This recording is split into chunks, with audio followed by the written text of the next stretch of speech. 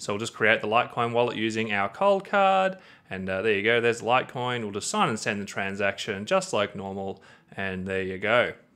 Having a Bitcoin-only hardware wallet probably doesn't actually mean what you think it means. And that's actually very useful in terms of being able to recover in situations where you might have done something like send Litecoin to a Bitcoin address, or perhaps sent Bitcoin to some other altcoin address by accident. It might help you understand why there is inherent risk in storing multiple cryptocurrencies on your hardware wallet, no matter which brand, as well as why claiming forks and altcoins and all those kinds of things can actually be dangerous. The video is just going to cover how to install Python and run Electrum from source, and in this case I'll be using electrum-ltc because that's currently broken for literally every trezor model on the market in terms of sending Litecoin transactions. I'll then be looking at how you go about doing this recovery using your hardware wallet and Electrum, as well as some tips for some issues you might run into along the way. And then I'll be spending some time looking at how you deal with the different path isolation behavior for different hardware wallets. And if you haven't already done so, hit subscribe, and that way you can stay in the loop for content I make to help you find your way in the crazy and often hostile environment that is cryptocurrency. It's going to be a longer video just because I want to make sure everything was in one place for folk who are trying to do this recovery, because I've had some folk with trezors who've sent Litecoin to a Bitcoin address specifically ask me for this content. So it'll all be in the video. And for those who are interested in only one part of it, just use the chapter markers in the description, or they should be in the navigation bar across the bottom of your YouTube playback window as well. All right, so first thing we're going to look at is running Electrum from source, and this will work for pretty much all Electrum forks. And again, this can be useful if it's been a while since the official release for the version of Electrum you're trying to use, and you want to run it straight from the repository. I'll also just have these steps in the description, just in text as well, in case you get lost. So the first thing you're going to need is Python, and we're just going to download the default Python for Windows, and I've all uninstalled my Python for you. And we are just going to install that just using all of the defaults, but just make sure that you select this button here, which said add Python 3.9 to path.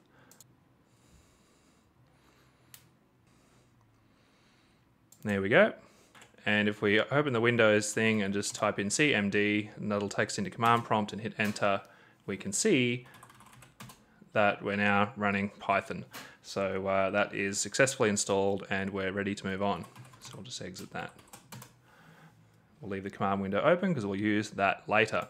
Next thing we'll do is just grab the source for electrum-ltc, and we'll just go straight to the GitHub for that. There it is.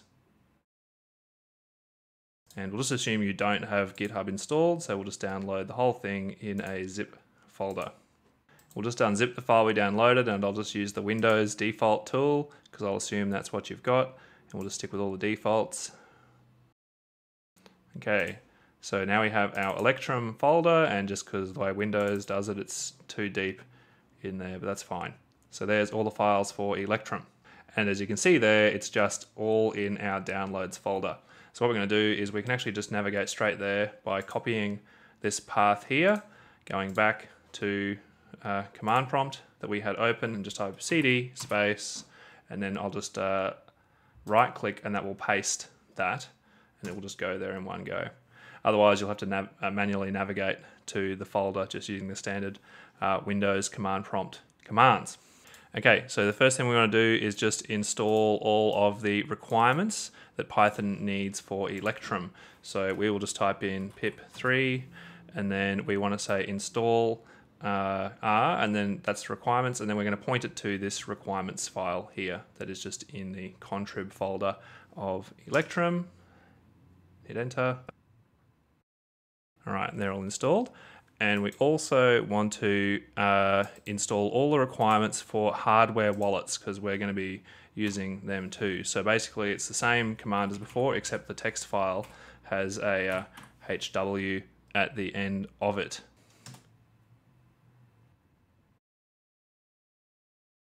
There we go, they're all installed. Now what I will say is this requirements for the hardware wallets one is actually optional, in that if your system has major issues trying to get any of these to build and install for any reason, you can actually just use the process I'll show you at the end with the stock version of Electrum and the version of electrum-ltc that we will run that doesn't actually have the libraries for hardware wallets. So if that's you, keep watching to the end and your process will be there. We also want to install PyQt5.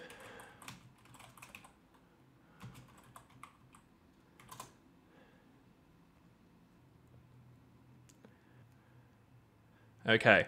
One thing I will say is if you're trying to build Electrum for some sort of exotic altcoin fork or something like that, you might run into issues with some of the requirements needing to be sort of built from source on your system and wanting other software that would allow them to do that. An easy workaround for that can actually be just to download a previous version of Python. So the default for Python right now is 3.9. And what you'll find is if you actually go back 1 or 2 major releases, so say try Python 3.8 first, or even Python 3.7, that you might actually have more success getting all of the requirements satisfied with pre-built packages. Now, one of the challenges with Electrum now is there are actually requirements that just aren't pure Python. And what that means is if you try and run it right now, if you just type in Python run Electrum, it'll actually complain that it is missing this library here. And the instructions say go and build it yourself, which you can absolutely do, but it's just a bit of a nuisance doing that on Windows and not at all noob friendly. So what I've actually gone and done is just made a repository, and there'll be a link for this one in the description, that is essentially what I'm just calling the lib SECP256K1 lazy builds, and it's just a GitHub repository that includes the built files that are just built using exactly the commands out of the Electrum repository. Please only use these for like testing, recovery, and development. If you want something that has all the security of building fully from source, please just build them yourself. So anyway, basically on this repository we have 2 separate folders. So we've got this one here that says x86, that is for 32-bit installs of Python or Windows, and the other one we have is 64-bit, and both of them just have that DLL file in them that I just built yesterday, and I'll rebuild from time to time if these don't just work. But essentially what you need to do is download the one that matches your environment. So your best bet, honestly, is just to try the 64-bit one, because that's the default that Python will install now. And if you have the wrong one, you'll just get an error that looks like this one. So just swap it for the other one. So anyway, we go to download that DLL file, and we'll just say download. And if we go into our downloads folder, we can see it's there. So we're just going to right click and say cut. We're going to go into the electrum-ltc master folder that we unzipped before, and then we're going to go into the electrum-ltc folder, and we're just going to paste that there. And if you were just using Electrum, this would just say Electrum, not electrum-ltc. But anyway, that's where we want to put the file. And if you're unsure of where it should go, you can actually just look at this error message here, which tells you exactly where Electrum is looking for it. But anyway, I've put the file there. So if I go to run it, and there you go. So we're running Electrum from source, and look, it doesn't actually matter that synchronization could be slow, because we're only really using this for recovery. So I can just live with it. So for this video, I've just sent $1 worth of Litecoin to the following Bitcoin Segwit addresses, and you can see their addresses listed here, and the derivation paths they are at are all listed here as well. All right, so we'll just start with the easiest recovery. That's where your wallet will just happily run with Litecoin and sign transactions, no worries at all. And this applies for a cold card and for a keep key. So we'll just say File, New, and we can actually close that now. I'm not going to worry about giving them names. And we say we want a standard wallet. We say we have a hardware device. And there we go. We can see the cold card just there. So we'll say next, and this is where the derivation path matters. And we're going to change the derivation path from the Litecoin derivation path to the Bitcoin derivation path. And that's basically just done by changing this 2 to a 0. And you can leave the rest the same. And then we can just say next. I'm not going to worry about encrypting the wallet for the purpose of this video. And there we go. So we can actually see the Litecoin that I sent to the Bitcoin address, which is there at the equivalent Litecoin address just on the cold card. So basically the process to send that back to my Litecoin wallet is the same as if this was just a native Litecoin wallet. So we can just say send, stick the address in there, and just say pay. And I can just say sign.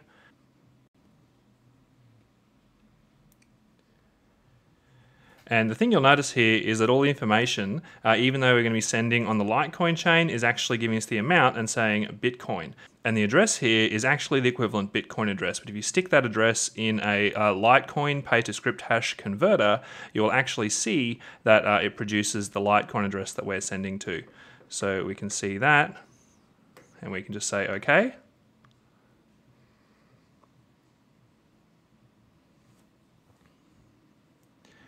And there we go. So that is signed, and we can just broadcast that, and the payment is sent. And there you go. So we can see that has now sent the Litecoin back to our correct Litecoin wallet. And this is also exactly the same process you would use if you had a keep key. No messing around, no error messages, warnings, or anything like that. It just works. And again, this process with the cold card will also work just fine offline signing via PSBT. The next thing I'll show you is how to do this with a Ledger Nano. This is the same for a Nano S or an X. And basically the device won't appear there unless you have one of these apps open. But instead of opening the Litecoin app, we are going to open the Bitcoin app. Because otherwise the Litecoin app will throw you all sorts of errors and warnings that the derivation path is wrong. So we will just go back and we'll scan for that again. There we go. There's our Ledger Nano, and we will just say next. We are going to use the same derivation path that we used on all the others, because this is like the default Bitcoin one. This is the most common mistake you're going to have made. We won't worry about encrypting the wallet file.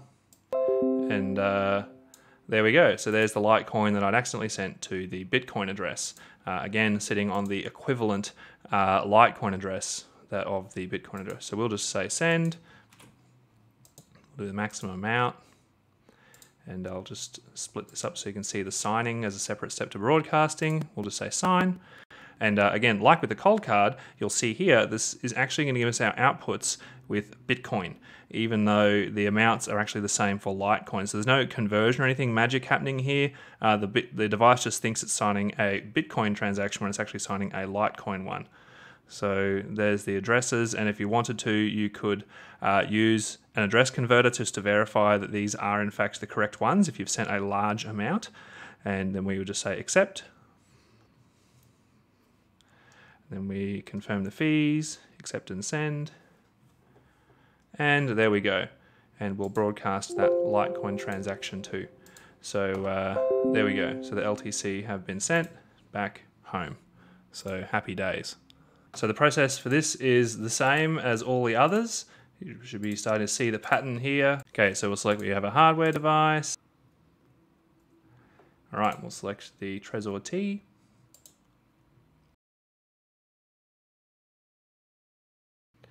Okay, so what we're going to do is we'll just change the derivation path to the standard Bitcoin Segwit one, say next. And we're not going to worry about encrypting the wallet file.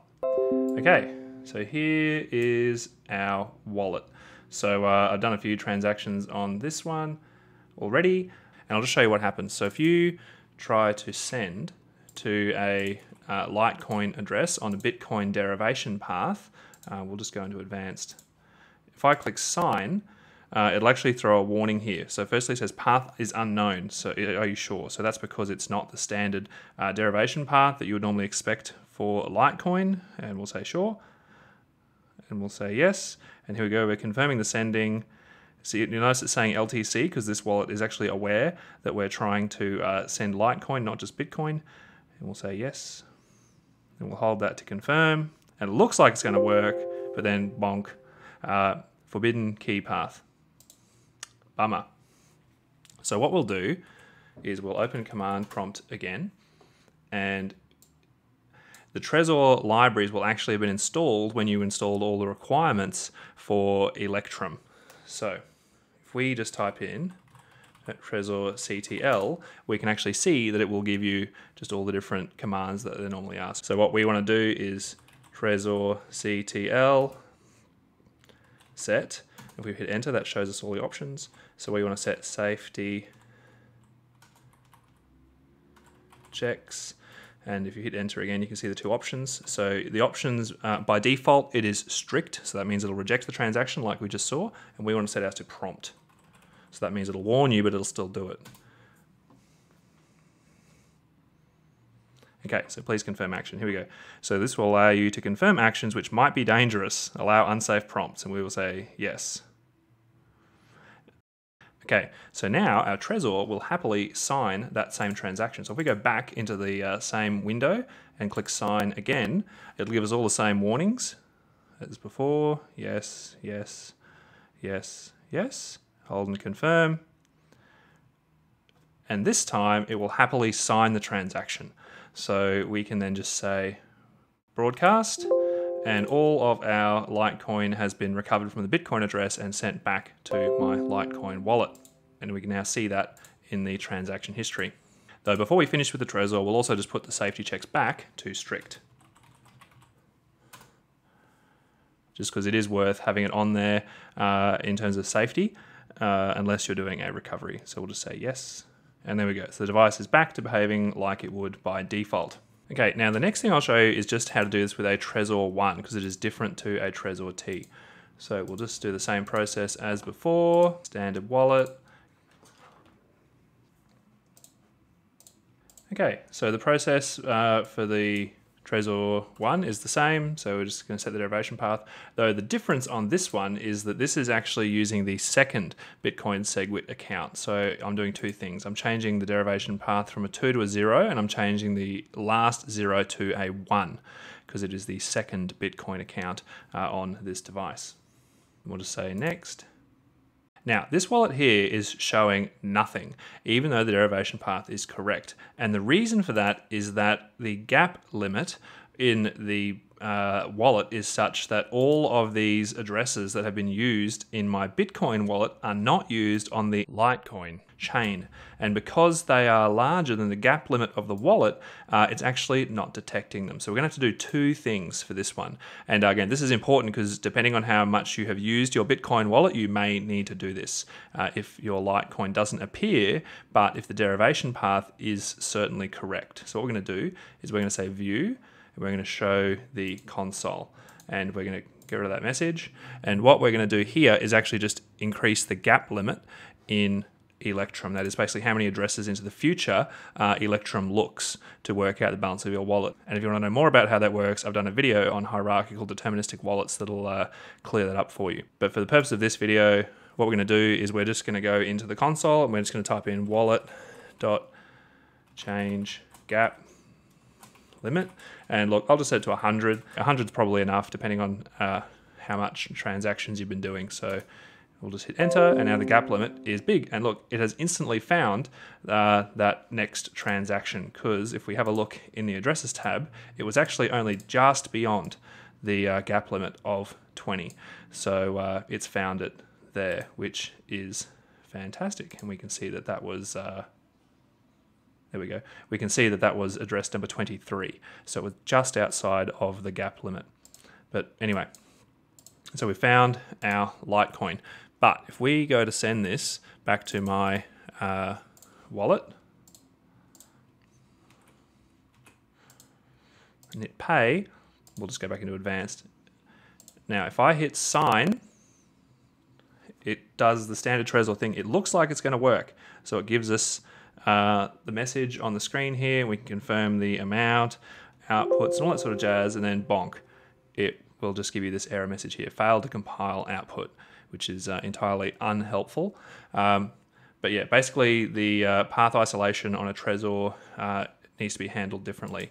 So this process I will show you will actually work for any wallet, and I'm actually going to jump over to a Bitbox 02 and show it to you, because a Bitbox 02 won't even let you get this far, as it'll just throw an error when you try to create a Litecoin wallet on the Bitcoin derivation path. So we'll actually keep electrum-ltc open because we are going to use that.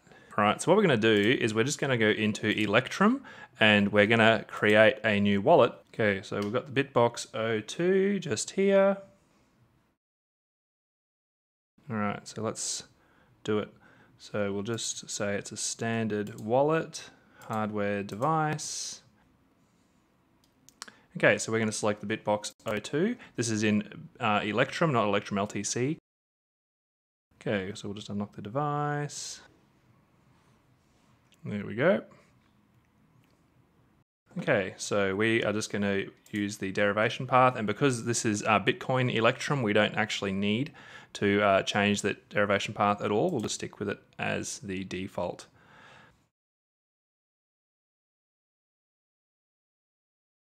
Okay, so we have here on the left our Bitcoin wallet, and this is the address, and this address right here is the address that we sent the Litecoin to. Now what we can do here, and now this is where it gets a bit funny. So what we can do is we can say wallet information, and this is the Bitcoin wallet, and then over here on the right with electrum-ltc, we can say we want a new wallet, and then we say we want a standard wallet, and we say we have a master key. So what we're going to do is just copy this one from here, from Bitcoin wallet, and just shove it straight into this electrum-ltc on the right. Not going to worry about a password, and bang. So what we have now here on the right is an Electrum watch-only wallet that is essentially showing us the Litecoin representation of these same addresses here. And we can see that this one here that I sent the Litecoin to actually has the Litecoin over here on the chain. Now, what will we do in this step then is we just copy, we'll just generate our transaction to send the Litecoin over here in electrum-ltc, and we'll just go into advanced. So we've got our Litecoin wallet here on the right. We'll just finalize that. And this is a watch-only wallet, so we can't sign it. So we're just going to export, copy to clipboard. If we go over here to the Bitcoin Electrum wallet, just go Tools, Load Transaction from text. Just paste it right in. That's our transaction. Bang. So what we've got now is the equivalent Bitcoin transaction, and you'll see the amounts are all the same. It's just the name of the currency, which is different, is all the same. And we can just say sign here on the Bitcoin wallet, and we'll actually get, just like on the cold card, the equivalent Bitcoin transaction to that address, which again we could use a Litecoin address converter to confirm if it was a large amount. We can just ignore the BTC because that's actually not what we're doing. And we'll just say all of these things are good. Transaction confirmed.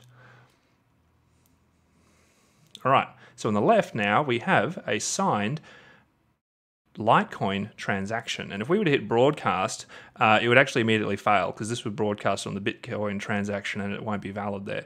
So again, we're just going to export the transaction, copy to clipboard. We'll go back into electrum-ltc on our watch-only wallet, load the transaction from text, and there it is. So this is now the signed Litecoin transaction that we signed using our Bitcoin wallet. We can just say broadcast, and there you go, sent. So happy days.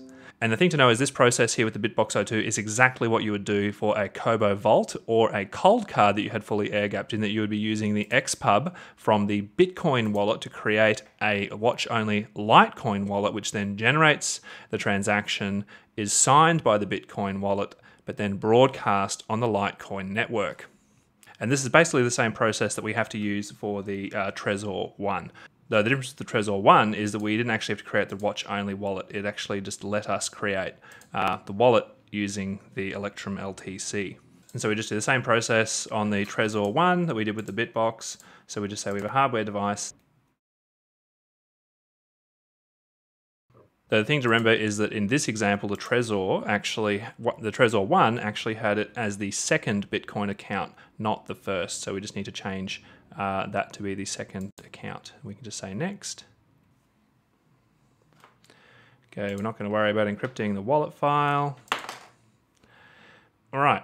So now, again, just like before, this is the Bitcoin wallet and all the transactions. And then if we go into the addresses tab, we can actually see the address that we sent it to before, which is this one here, which again corresponds to this one here. So basically what we want to do is we're going to generate our transaction over here on the right in electrum-ltc. So we're just going to say send the funds. Oh, there we go. So there's the transaction we tried to send before. So we'll just open it up and say pay. We'll just click advanced because we couldn't sign it before. So rather than try and say sign over here in electrum-ltc, we're just going to export it via the clipboard, load the transaction here. And there we go. So this is the Bitcoin transaction on the right, again, just like with the Bitbox02. So we'll just say sign, and we'll confirm the details on the screen. You'll notice again it thinks this is a Bitcoin transaction, so all the details match what it would for a Bitcoin transaction. And there it is, but we're not going to broadcast it over here because it won't be valid. So copy to clipboard. We'll close that. Tools, load transaction from text. There it is. Okay, so here is our signed Litecoin transaction. We'll just say broadcast. And there you go. I've recovered all of the funds from these Litecoin addresses that I sent to all of these Bitcoin addresses without having to touch seed phrases or anything else like that. All right, so it's probably just worth explaining a little bit about what just happened there. And the reason why this is possible is that coins like Litecoin and a lot of Bitcoin forks and altcoins actually use exactly the same signature format, regardless of the fact that they're on different blockchains. And your hardware wallet actually doesn't really have knowledge of what it is signing. It's essentially just given a derivation path and some other information. And if your wallet just tells it, hey, this is a Bitcoin transaction, even though it isn't, your wallet will just assume that that is the case and sign it. Where it can be an issue is that if you had malware in your wallet that was pretending to be an altcoin or trying to use your wallet in some really non-standard way, it might trick you into thinking that it is signing a harmless transaction on one blockchain when it is actually signing a valid transaction that can be valid on a different blockchain. And this will always be the case if you have a hardware wallet that has multiple different cryptos that are stored on it that all use the same signature format. This is unavoidable. The only real way to totally segregate your funds in a situation like that is actually to use something like a different BIP39 passphrase or something like that. So you're actually cryptographically segregating your funds rather than having it happen essentially in the software interface and in the firmware. For someone to rob you in a situation like this, they would have to be supplying you with the software wallet that you're using, as well as the address to send the funds to, as well as convince you to sort of use your wallet in this non-standard kind of way. Though it's really important to say that that is exactly what happens when you are doing something like claiming altcoins when there has been a fork.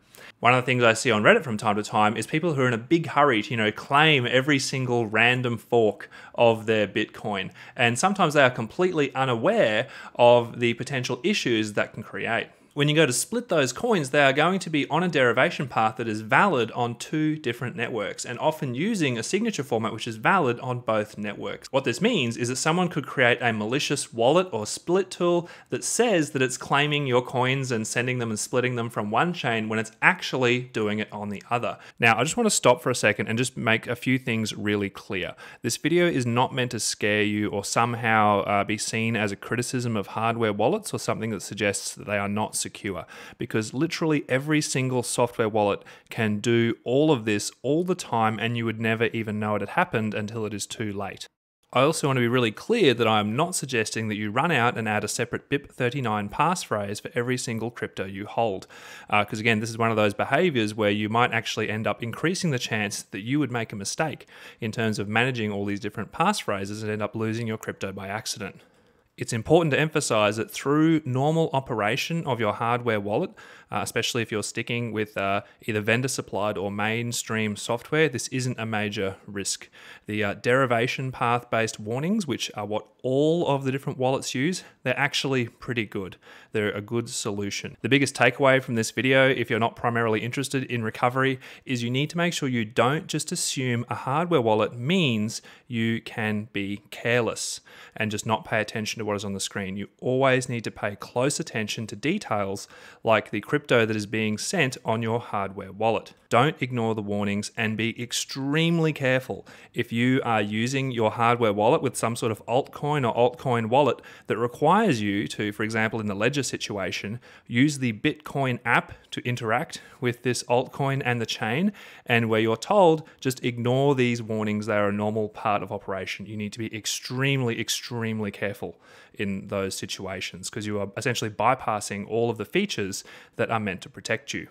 So there you go. This process is not only extremely useful for recovery, especially if you've accidentally sent some altcoin to an address generated by your Bitcoin only wallet, but it's also useful to understand a little bit about what this sort of path isolation drama was all about, as well as some of the risks and some of the limitations as well around those risks, and that it isn't something where someone can just easily steal all of your funds and send them to themselves. I also hope this helps you understand the way that, if there is a hard fork on a network that your hardware wallet supports, your hardware wallet vendor often doesn't actually have to do anything. The support is already there from a hardware level in case, some significant changes are happening. But generally speaking, the changes will happen with these hard forks with the software interface, that is the wallet software you are running. And the question of vendor support then just comes down to, which software backends are they prepared to support. So there you go. If you manage to recover a large amount of crypto using this process, definitely consider sending me a tip to help me out. There's addresses to do that in the description. And if you run into any trouble or have any questions, just leave a reply and I'll do my best to help you out. Thanks for watching. I hope that was helpful. Hit like if you think that other people would find this video useful, and hit subscribe if you'd like to be kept in the loop about future content I make that helps people stay safe in the crypto space and to recover if they get into trouble. If you have any questions about this video or a topic that you'd like me to cover, just leave a reply.